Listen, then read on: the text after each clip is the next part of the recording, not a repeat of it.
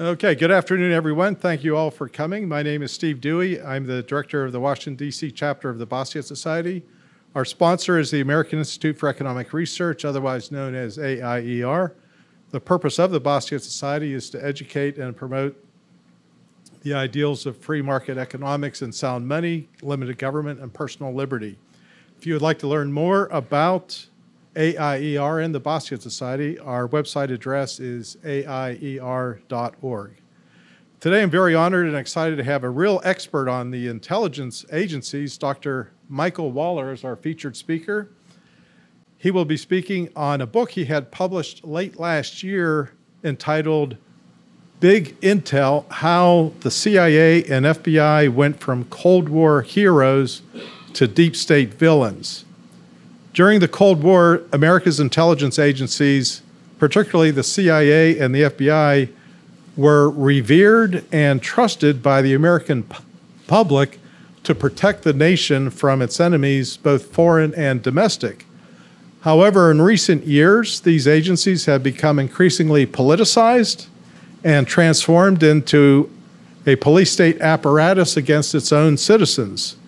Dr. Waller will discuss this new threat to our constitutional liberties and how to address it, as he has explained in his book. A brief summary of our speaker's background: Michael Waller is the senior analyst for strategy at the Center for Security Policy and also president of Georgetown Research. His academic and professional focus has been in the areas of strategic influence, public diplomacy, political and psychological warfare, foreign propaganda, and other related areas. Dr. Waller previously served as the Walter and Leonore Annenberg Chair in International Communications at the Institute for World Politics for 13 years. He was a founding editor of, and I'm not sure I know how to pronounce this, Democratized, close enough, the Journal of Post-Soviet Democratization, published in cooperation with the American University and Moscow State University, and Defense Strategic Communications, published by NATO. Dr. Waller has been an instructor with the Naval Postgraduate School in Monterey, California, and the John F. Kennedy Special Warfare Center and School at Fort Bragg, North Carolina. He has guest lectured at the FBI Academy, the George C. Marshall Center, the Marine Corps University, the National Defense University, and the National Intelligence University. He has also served as a staff member of the U.S. House of Representatives and the U.S. Senate, and as a consultant to the U.S. Information Agency, the U.S. Agency for International Development, the U.S. Army, and the Office of the U.S. Secretary of Defense. He has been published in numerous periodicals and the major print media, including Forbes, the New York Post, the New York Times, USA Today, the Washington Times, the Wall Street Journal, and many others. He also authorized a prize-winning book in 1994 entitled Secret Empire, the KGB in Russia Today, which predicted the rise of a Russian gangster state dominated by the old KGB. Michael Waller earned his PhD in International Security Affairs and his MA degree in International Relations and Communications from Boston University, and his BA degree in International Affairs from the George Washington University. Dr. Waller will speak for roughly 45 minutes, which will leave us roughly 15 minutes for a Q&A session for Dr. Waller to answer a few questions from our attendees. So now I will turn it over to Michael Waller. Michael? Thank you, Stephen. Thanks for coming, everybody. It was great to be here. Also, as a Leadership Institute grad from when I was a skinny kid long ago. The real threat that our national security apparatus presents, could be its size, could be its lawlessness, could be its partisan abuses, as many would rightly argue, but those things can be fixed. What really can't be fixed, or at least can't be fixed very easily, is the ideological capture of these institutions. Is the ideological capture of these institutions that rejects American founding principles. So it's one thing to have a bureaucratic bias, which we've always had. It's one thing to have partisan abuses, which we've always had and managed to address for better or for worse. But imagine when our institutions that are sworn with upholding our Constitution no longer believe in those founding principles on which the Constitution was based, and view the Constitution as a living document that can be reinterpreted on a whim,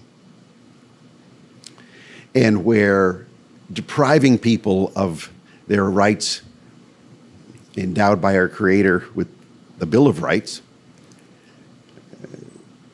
can be randomly deprived without due process. So we've come to the point now in our nation's history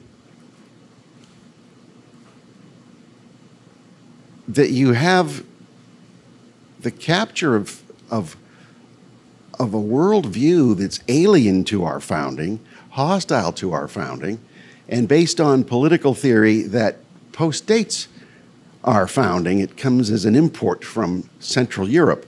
So if you go back and look, and this was kind of a surprise because in setting out to write the book Big Intel about how the CIA and FBI went from Cold War heroes to deep state villains, it was supposed to be about what happened in the FBI and CIA under Obama. How did it continue under Trump? And then how is it today under Biden? That was the intention of it. But in doing this, I came across what Diana West calls the red thread. And you keep pulling on that red thread and you keep finding where it takes you. And it takes you to a meeting in 1922. So this is a century-old issue at the Marx Engels Institute in Moscow. This was less than 5 years after the Bolshevik Revolution, nearly 5 years. And it was attended by the leaders of the Comintern, the heads of the European Communist parties, which is how we know that the meeting took place, and by Felix Dzerzhinsky, head of the Cheka, which was the forerunner of the KGB. And at that meeting, it was discussed, how are we going to spread our revolution now? The World War I has been over for a few years. Weimar Germany is ripping itself apart. What can we do to accelerate the process of revolution in the Western countries when those countries really aren't going to be fertile ground for a violent Bolshevik-style revolution? So the idea was to set up shop in Germany and tear out the political center of Germany, rip out the cultural center of Germany, polarize the country, make the whole nation collapse, make Germans to stop believing in their country, in their sense of nation, in their regional identities, in their religion, in their traditions, in their values, and just tear the place apart, and then the communists can come in and just take over. Well, the Nazis beat them to it. And quite literally, the school that was set up at Goethe University at Frankfurt, Germany, so called the Frankfurt School, literally facilitated the rise of Adolf Hitler by helping collapse Weimar Germany. So where did these Frankfurt School people go right after Hitler took power? They went to Switzerland, they went to France, they went to the United Kingdom, and they also came here. And they set up shop with the help of a Soviet intelligence agent at Columbia University, where they came with Herbert Marcuse was one of them, Theodor Adorno was one of them, and the others. And they set up the entire program at Columbia that developed critical theory into what we know today. And then out of that came critical law theory, which was now taught at the law schools, and it's taught at almost every law school in America. Critical meaning You criticize relentlessly everything for the purpose of destroying it and weaponizing it to suit your revolutionary purpose. So then after critical law theory came critical race theory, critical gender theory, and all the other different critical theories. So imagine then you have mills of law schools churning out lawyers who are mostly unemployable in the private sector because they provide no value as critical theorists. Literally, what do? They provide no value unless a false demand is created for diversity, equity, and inclusion standards and litigation to that effect and laws to that effect. Then they suddenly have value. So when a lot of people who, like lawyers especially, who don't really provide value in the private sector, they gravitate toward government service. Not to be critical of all lawyers in government service, but certainly a lot of them. So you have these, Justice Department, which you can see the bias just in the FEC reporting. 95 to 97% of Justice Department employees give to Democrats routinely. One of the most conservative, in quotes, agencies is the State Department in terms of its giving. Phil's having a good chuckle at that. Maybe you gave one big donation. I don't know, but it was, So you see, so the one agency that's charged with enforcing our laws and is the one that's the most highly politicized, that doesn't come anywhere near representing the American mainstream. Neither does state, for that matter, or any of the other agencies, but especially we're talking about state because that is what Jarzynski would have called the sword and shield of our government, of our internal security, of our justice system. Those are the ones who can come after you with the guns. Predominantly, there are others who can too. So imagine an army of lawyers steeped in critical theory for decades now, coming from our law schools, going into DOJ and elsewhere, and then telling the FBI what to do, and then populating the FBI and populating these other agencies. So it's not a stretch at all to say this because so many of the critical theorists themselves and critical law theorists themselves have said how influential the Frankfurt School has been to inventing the field of critical law theory and then to populating our legal system with critical law attorneys and prosecutors and FBI agents and so forth, and judges. So in a nutshell, then, you can see, and you trace the genealogy back, you can trace it literally back year by year, institution to institution, person to person. So you have an unbroken ideological chain of custody since that 1922 meeting in Moscow with Felix Jarzynski and the Comintern. So this is a century-old Soviet active measure campaign, not just an operation, that outlasted the Soviet Union. Indeed, at that meeting, they said, this will outlast our lifetimes. They were looking at this in multi-generational terms, and they were correct in looking back over 100 years. So what we find then is that our foreign intelligence community, whose duty was and is to protect the United States against foreign ideological threats, and the FBI, which by statute has the duty to defend the nation and to disrupt and expose and neutralize foreign propaganda threats and ideological threats, completely failed in their missions. And not only did they fail, they completely absorbed those ideological threats that they were sworn to defend against.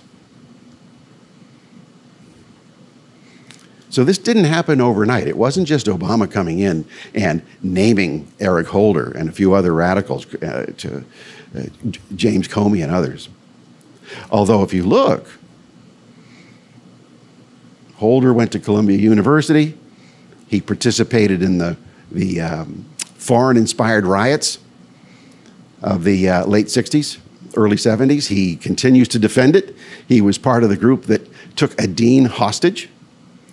And he doesn't, unlike John Brennan, former CIA director, who dismissed his vote for Gus Hall and the Soviet-backed Communist Party as a youthful indiscretion or as a lark. And then a few years later, he got hired straight into the CIA.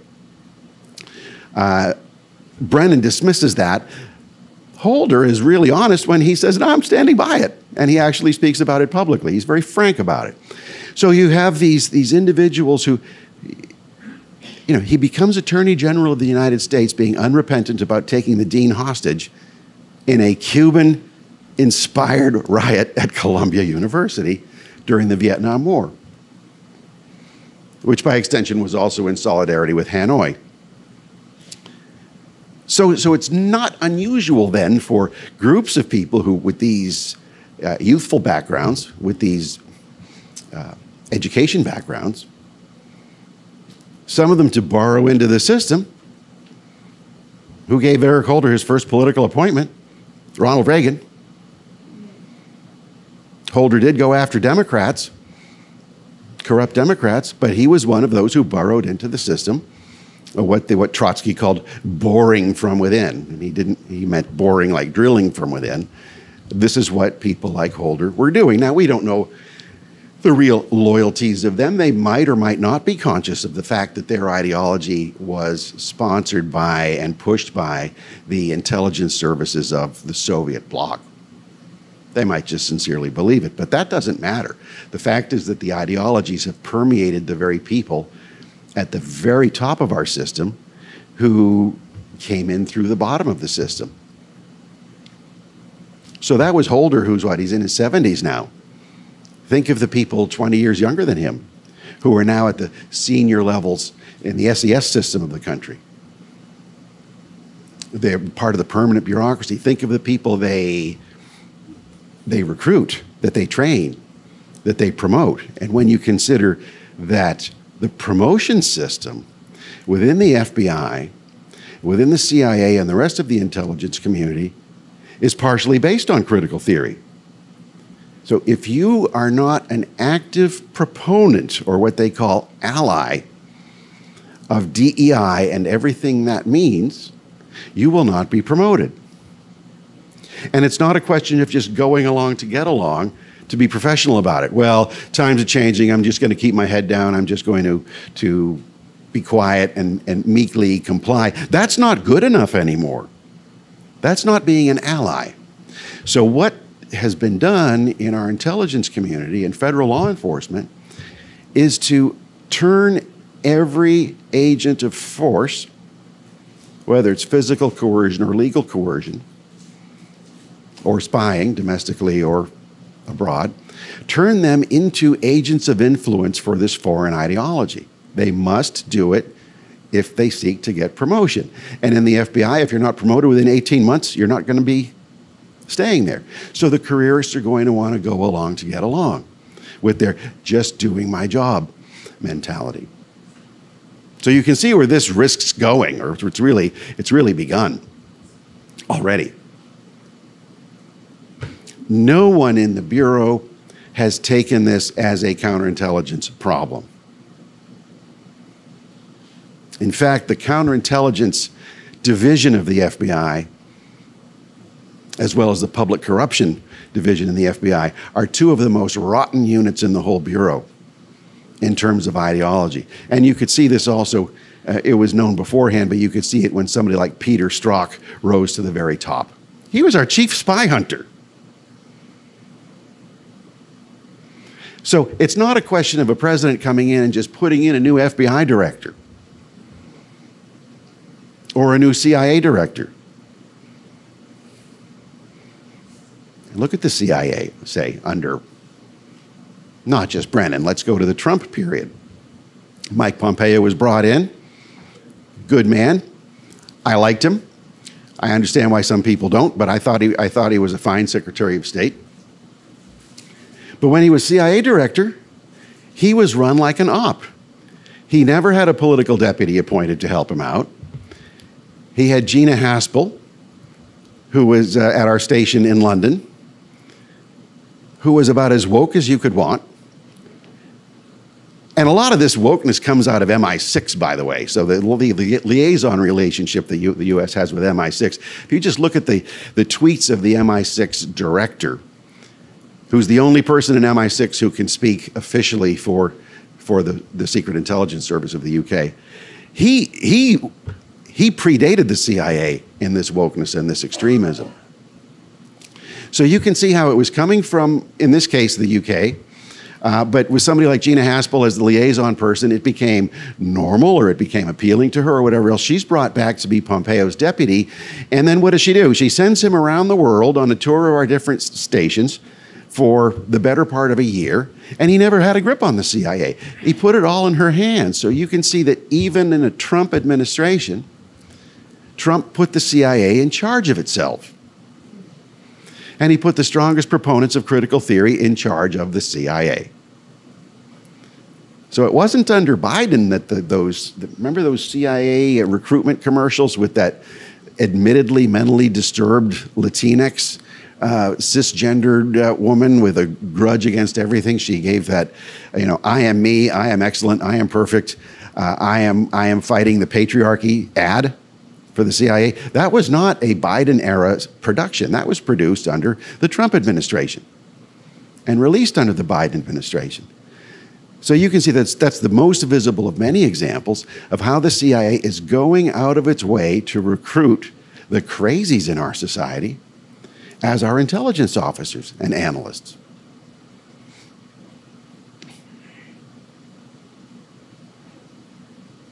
How do you fix this? Think of it, when Obama became president, think of the low-level people coming into the FBI and the CIA, straight out of college or law school or wherever else. They're mid-career professionals now. Many of them were artificially promoted on the grounds of DEI, and it wasn't because they were the best for the job. So they're the supervisors, they're the human resources departments, they're the adjudicators, they're the personnel evaluators, determining who rises up in these systems. And then they broke compartmentation in the CIA through DEI cell groups. They're called agency resource groups in the CIA, ARGs. In the FBI and elsewhere in the private sector, they're called employee resource groups, or ERGs. And these are grievance-based, identity-based cell groups where, rather than doing your job, you identify based on whatever grievance or gender identification or racial identification or whatever else you have. And you talk about how to change your agencies and act as literally what the Office of Director of National Intelligence calls secret agents of change. This was under Obama, this was under Trump, this is under Biden. This is a crime. Our intelligence officers are not supposed to be change agents within our own country, but they are by their very own admission. So you can see when Obama was talking about fundamentally transforming America, he was dead serious.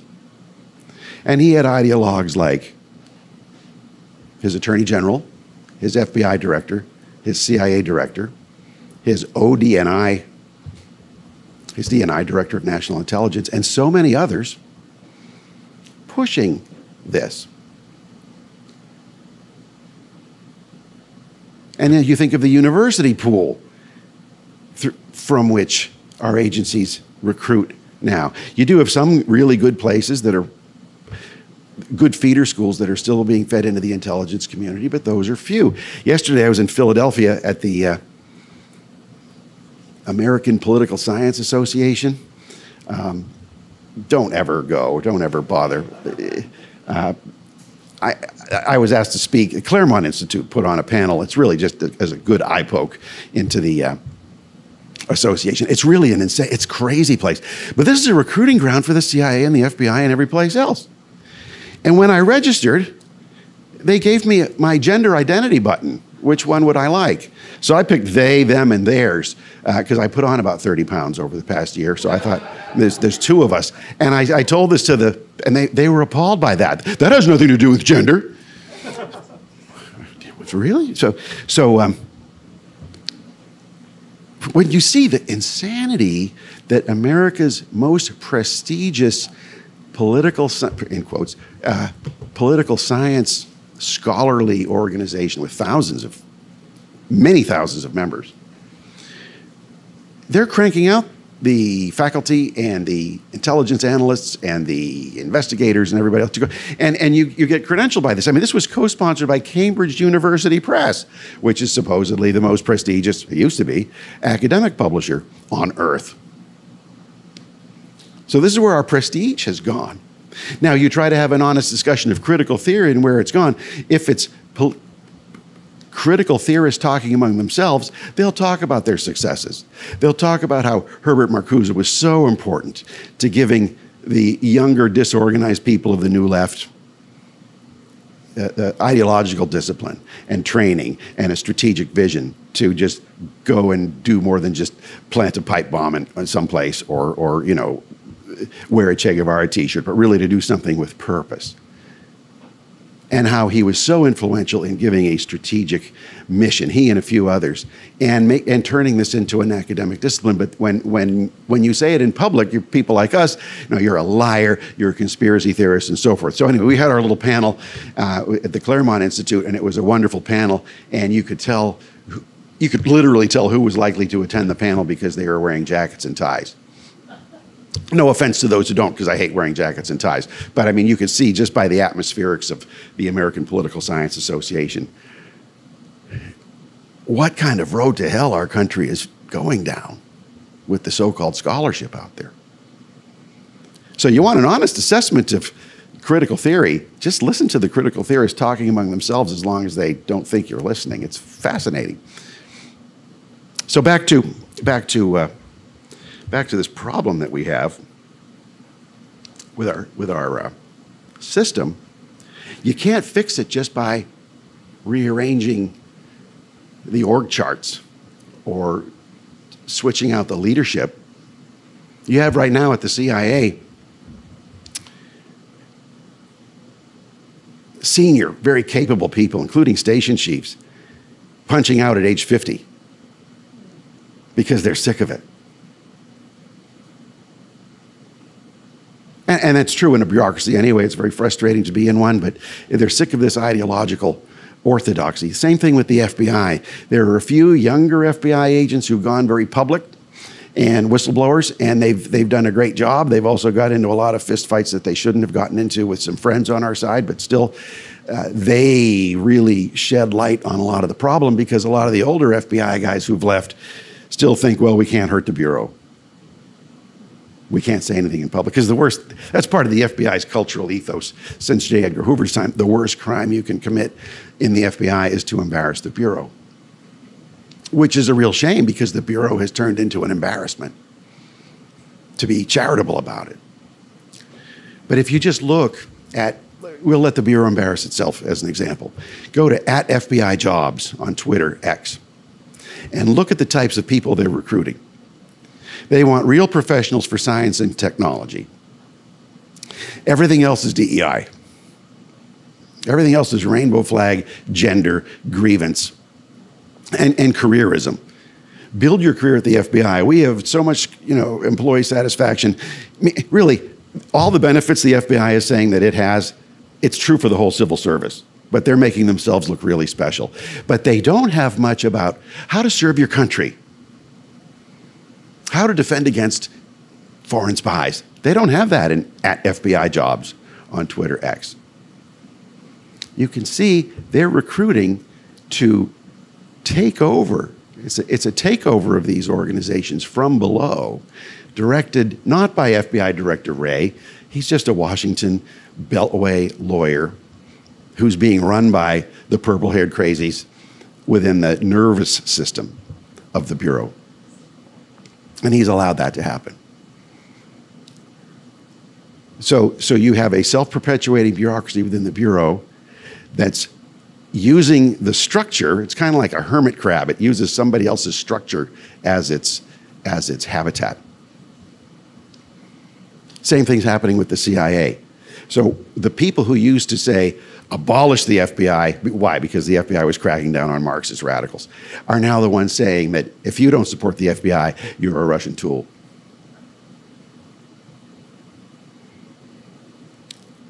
So where do we go then? There are a lot of options that a president with a plan, president with a strategy,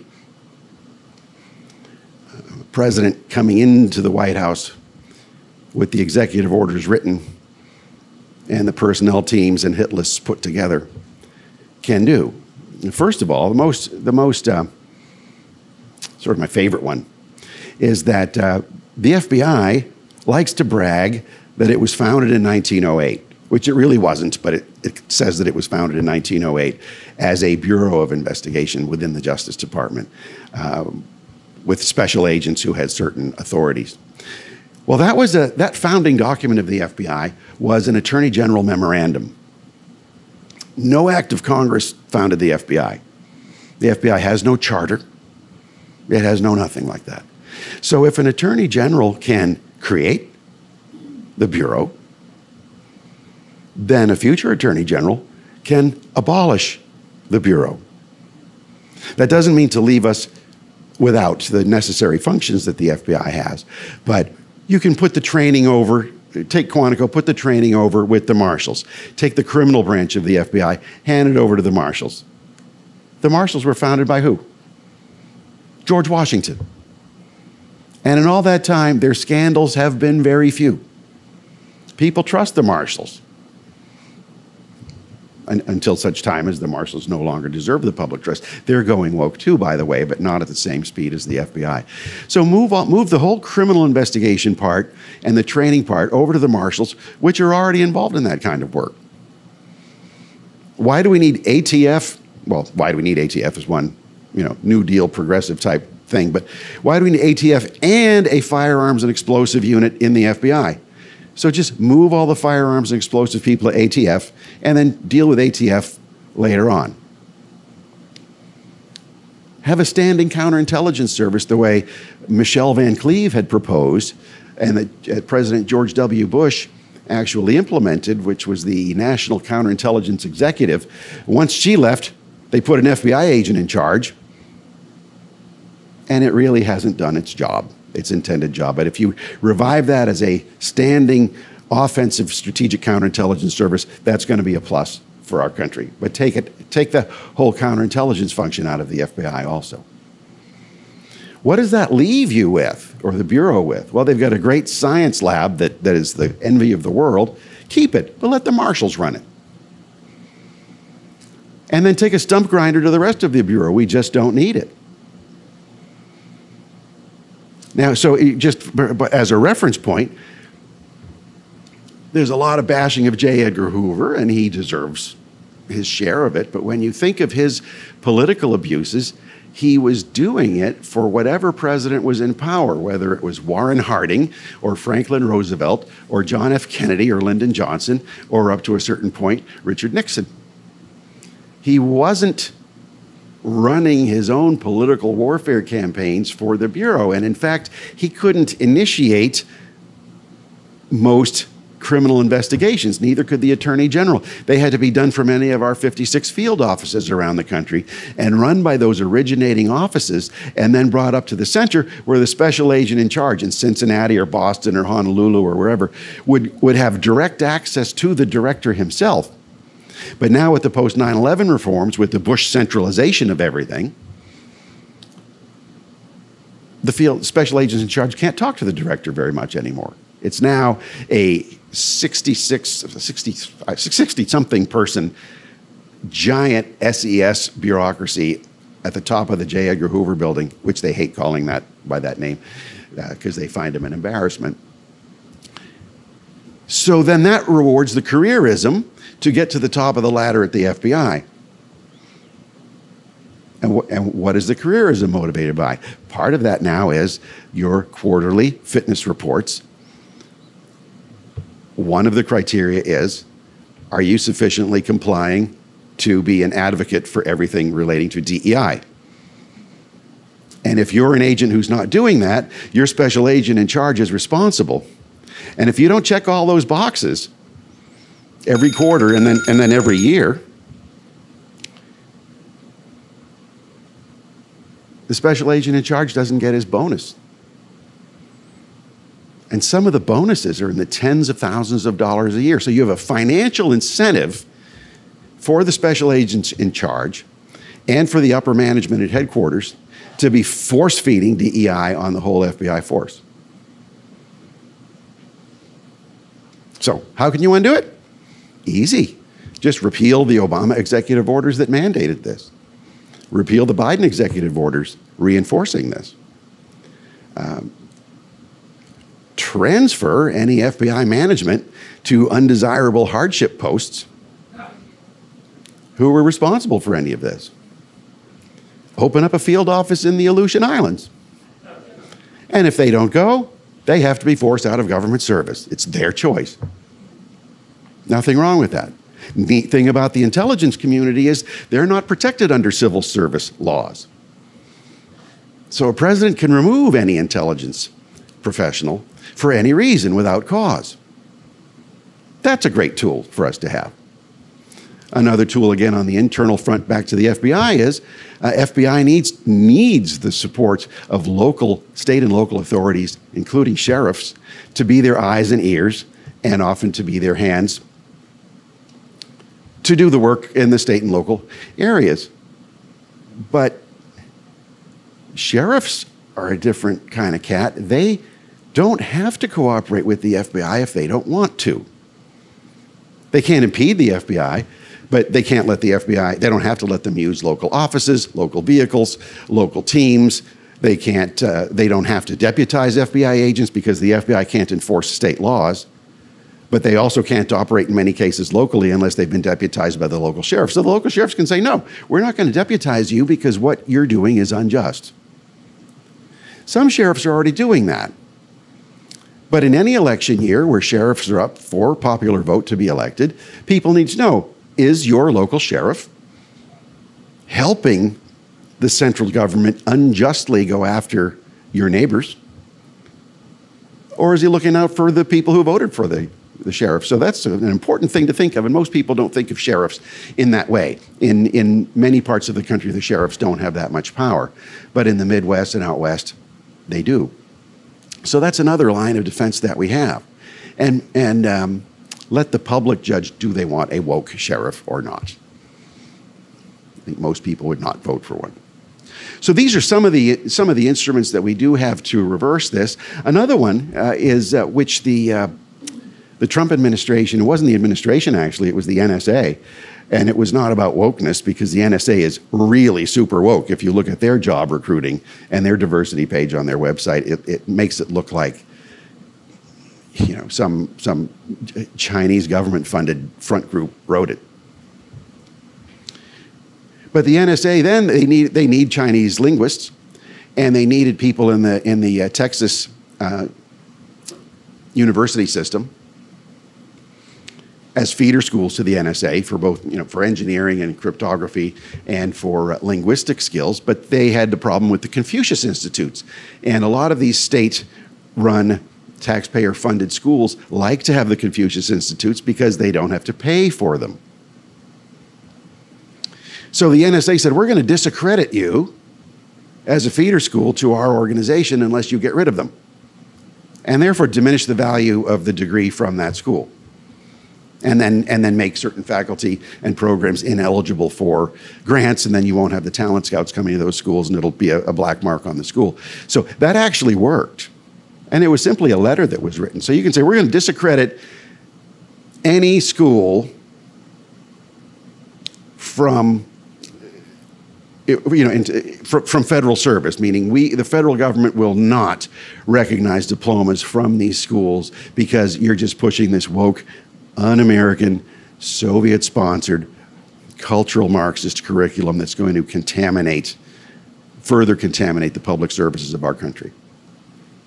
These are things that can be done quite easily. So if you look at, say, what President Trump has proposed, he's been quiet about what he would do with the FBI, but he's publicly proposed abolishing the Department of Education, returning that power to the states for each state to decide what to do, and then providing, he didn't specify, but what would seem like block grants or something equivalent for those states that cannot afford certain funding to be able to take up the slack where they would have been dependent on federal funding for their education needs. Well, you can do the same thing with the Department of Justice, which was a post-Civil War invention anyway. It was not one of our founding government entities.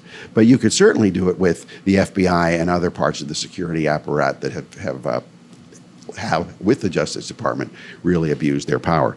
So my timer was on backwards, so I don't know how much time I was doing. Actually, we could probably go to questions now if you Okay, but the point is, as terrible and bleak and awful as it looks, and it really is, and it's not just happening to us, it's happening to most of our NATO allies.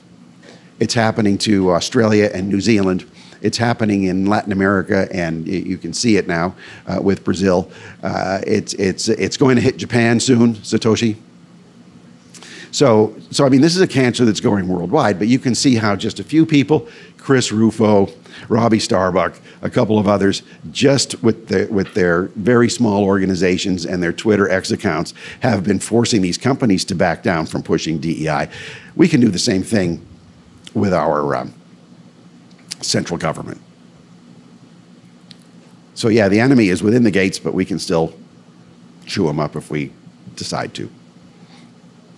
I hate to end my talks with good news points, but some people like that. So yeah, open up for any questions or arguments. So you disagree with Tom Baker, the former assistant director at the FBI? I'm not. So the question was, do I disagree with Tom Baker, the former? In which he says that the FBI started to slide when George Bush asked Mueller to convert a good substantial portion of the Bureau to a much more intelligence-oriented program. Right. Bringing in the CIA into the FBI is why we're seeing things that are being done today. Right. So Tom Baker was a career FBI man. He got his start under J. Edgar Hoover. The last 5 years of Hoover. Spent his whole career in the Bureau and then stayed on as a contractor for a couple decades. So he has been probably the one man alive who has been a personal witness to everything since J. Edgar Hoover up to the present day. And he has an amazing network of former FBI agents as friends. He's got a great book called The Fall of the FBI. But he argues the FBI can be saved, should be saved, and it just needs a good house cleaning and reorganization. He and I have talked a lot in person, and we've become friends. We don't agree on everything, but we agree on a whole lot. Do you agree with his thesis that basically it's the intelligence community coming into the FBI that did the damage? Yeah, so the question was, do I agree with him, with Tom Baker, that the intelligence community coming into the FBI that did the damage? That's a lot of it, because after 9/11, the FBI was turned from a federal investigative and law enforcement agency into a domestic intelligence agency with police powers. And that really did a lot of damage. That's one big part of it, but it's also the ideological penetration of just weaponizing law enforcement in addition to intelligence. Yeah, this gets into a whole different area now of the FBI tying in with big data and big social media, and then having these big media companies hire senior FBI officials to be a special liaison relationship and then to do politically motivated censorship. So Tom Baker is really big on that. I agree with him completely. Our only real difference is what to do with the Bureau. He thinks it can be salvaged, and I don't. But he still wrote a nice review of Big Intel despite that disagreement.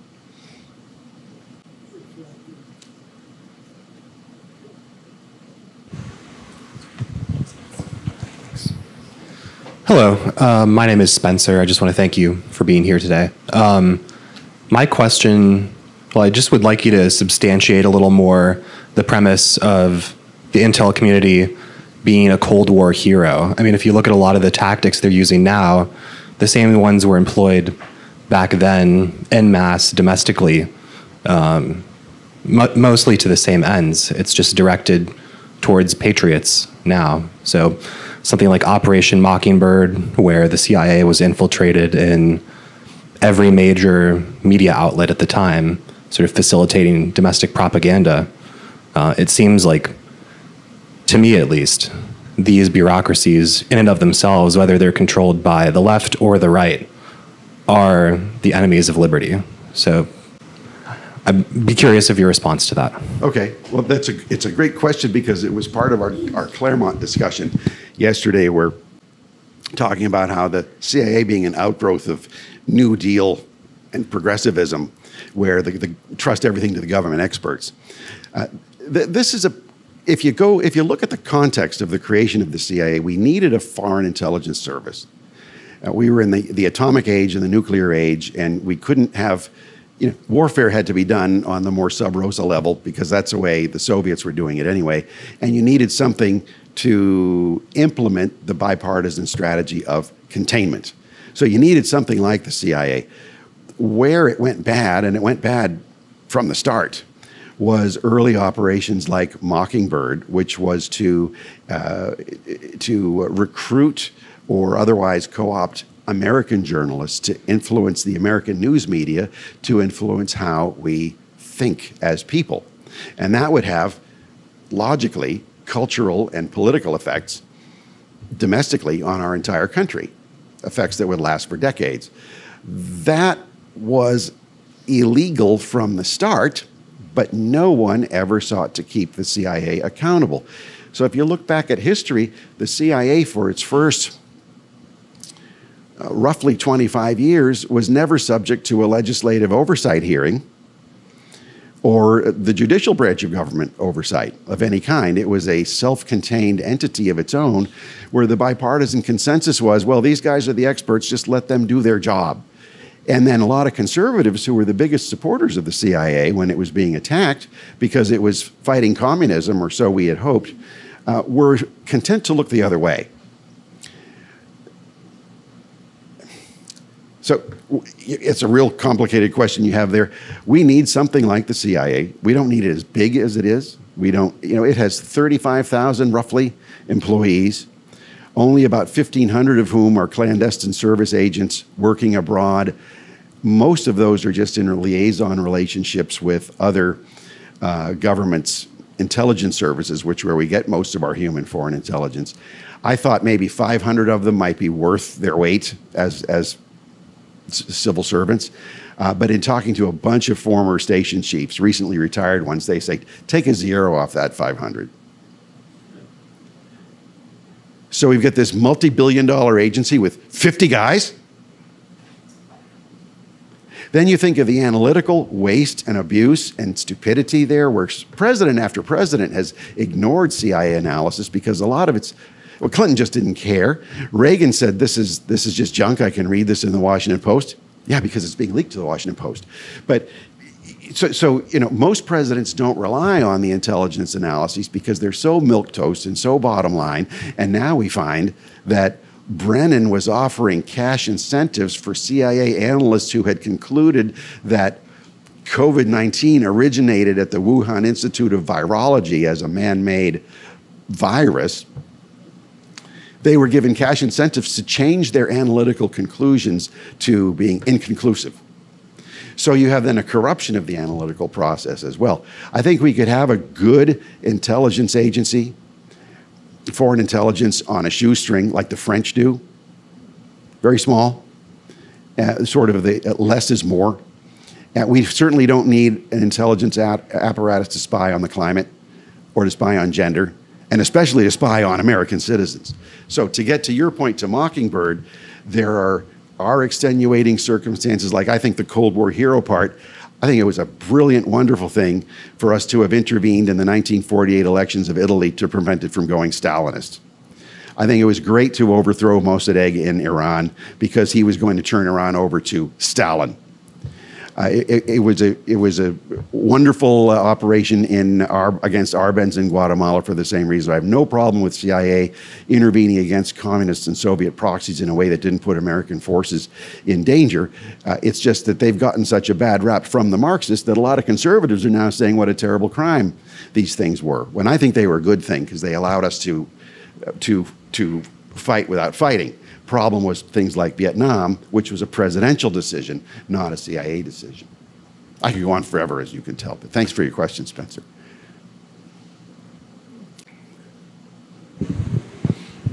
Great presentation, Dr. Waller. Question regarding, from the historical perspective, what seems to be inevitable conclusion that the FBI failed in the late 1960s and the early 1970s to protect the country against the weathermen and all the other extremists, that they were incapable of doing the kind of police and intelligence work to shut down that threat. And that if we were to face another threat like that, an enemy who kept themselves offline, we might face again a real threat to national security. How do you assess the FBI's performance in the late 1960s, early 70s, before they were woke, when they were in fact working for J. Edgar Hoover? Well, you know, anyone who's heads an agency for decades is going to get a bit long in the tooth. And so Hoover stayed on way too long. The thing is, when the Kennedys were discussing, should we fire him or not? And one of them said to the other, you can't fire God. But then they decided they needed Hoover. So when he reached mandatory retirement age, it was 62 or 65 or whatever, they had him stay on as director, even though they hated him. Johnson kept him on because they'd been neighbors since he was, since Johnson was a senator. They'd been neighbors and, friends for all that time. So Johnson needed him, and plus they were both dirty tricksters. And then Nixon, who had had his political career as a congressman built up by J. Edgar Hoover, who was leaking to him when Nixon was on the House Committee on Un-American Activities. As he's president now, he's at loggerheads with Hoover because he realized the guy's been in too long. The FBI has atrophied. Hoover's looking at everything through the Stalinist Communist Party lens and not through the new left, Nixon didn't say it, but Marcusian, Frankfurt School kind of lens. So Hoover was never able to penetrate the new left to the extent that it was useful, and there was a legitimate reason for it, which was COINTELPRO. Everybody likes to bash COINTELPRO, the counterintelligence program that Eisenhower started. But it was really what it said it was. It was a counterintelligence program. So when they went after the Puerto Rican separatists, it was because there was now in the Kennedy times, a Cuban-backed dimension to it. The Cubans were running Puerto Rican extremists. When it came down to monitoring Martin Luther King Jr., it wasn't to monitor him, it was to monitor Stanley Levison and the other Communist Party people around him who were bona fide Soviet agents, some of them going back to the Comintern. And King was warned about this, and King said, okay, I'll keep them away. Well, it wasn't Hoover who bugged King, it was Bobby Kennedy who ordered the FBI to do it. But that was a legitimate counterintelligence function. But one of the top FBI people really did some messed up stuff as part of that, which was extremely harmful with the letter encouraging King to commit suicide. But that had a legitimate function. So there were 6 COINTELPRO programs, 7 of them, 6 of which were legitimate because they were all connected to foreign intelligence services manipulating our internal polarization and problems. This was in the 50s and 60s. The 7th one was called Operation White Hate, which was to infiltrate and disrupt the Ku Klux Klan. And as noble a goal as that was, it had no legitimate counterintelligence purpose because the Klan was not being exploited at the time by the Soviets or by any other foreign power. But that became part of COINTELPRO also. So Hoover just wasn't able to change with the times, and the way he ran the Bureau, they were still using manual typewriters into the late 1970s. They didn't have any real good computing until after 9/11. The person who wrote their first accounting software was a man named Robert Hansen. So FBI still to this day has not really kept up with things, maybe thankfully so. So Hoover was never able to marshal the counterintelligence capabilities to go after the Soviet origins of critical theorists and who's embracing it. Okay, it's a constitutional right to believe in something, but it's not a constitutional right to be a foreign agent. And so he was never able to be flexible enough. And also, he didn't allow FBI agents to have long hair and grow beards and do hippie kind of things and look like communists, so look like modern day communists. So he wasn't able to have the Bureau fit in there either. But now the Bureau is very capable at those things, but they're not going after Cubans, they're going after people like you and me.